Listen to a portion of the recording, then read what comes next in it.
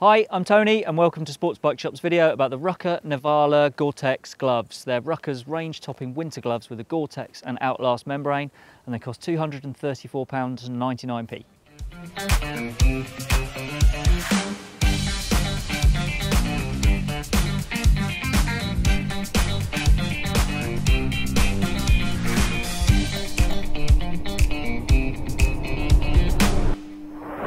So where Rukka once had the Amatra glove, a really popular glove that had been around for a good while, this has replaced it and it's now the Nivala, which takes the same name as their top line textile suit.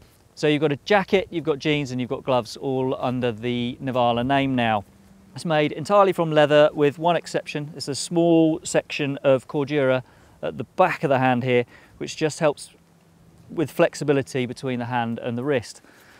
Across the rest of the back of the hand, you've got hard knuckle armour here, which is the same carbon knuckle protector used on their Calyx GTX glove. Accordion stretch panels across the top of the fingertips there for flexibility. And then there's a finger bridge here to connect the third and the fourth fingers. Also on the back of the hand, you've got light reflective strips. So there's a pipe across the forefinger there and then a pipe across behind this armour section here, which just helps you stay visible in an oncoming car's headlight beam.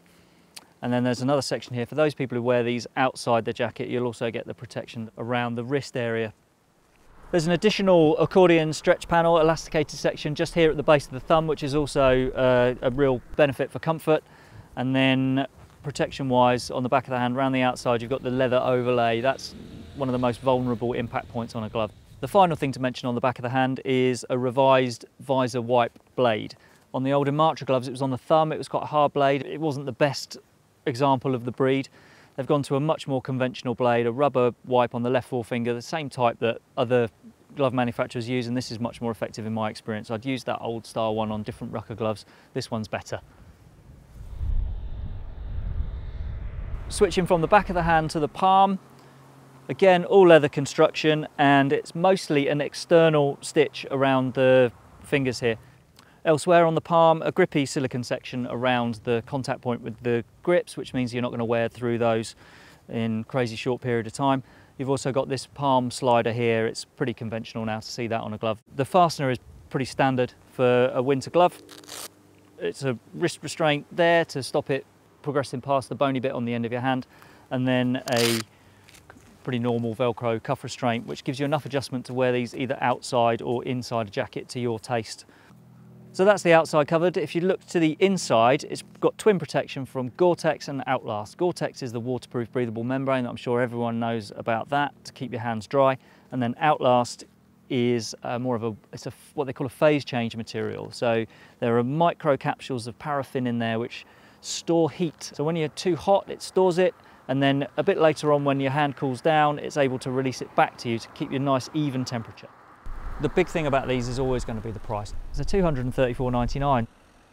I'm not going to pretend that you can't get a glove that is really similar to this in performance for considerably less money. You can, but if you want to go for this level, if you want the absolute premium, there's something about this glove that really does perform.